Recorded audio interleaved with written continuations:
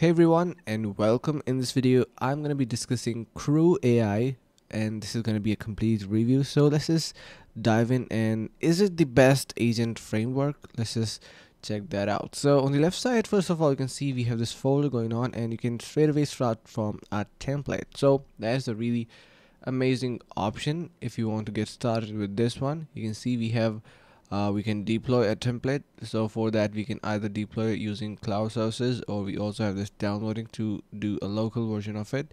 And yeah, basically it is pretty awesome. So in the left side we also have integrations. You can have different integrations, like for example Slack, HubSpot to create some automations, Zapier and Salesforce. Then we have environment variables, and this is basically to adjust and introduce new environments variables. Then we also have environment variables to enter our key and values.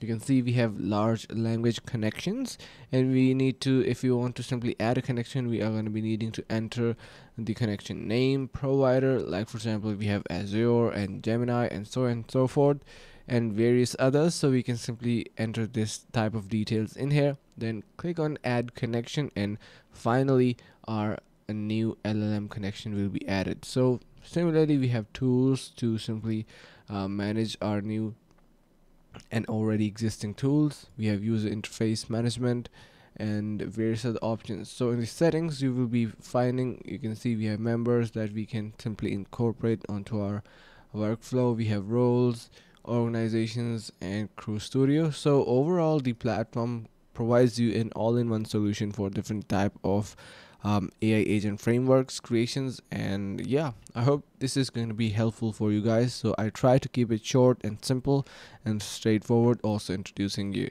can say like the platform to the users and new customers. So I hope this helps, and make sure to subscribe to our channel, and see you guys in the next video.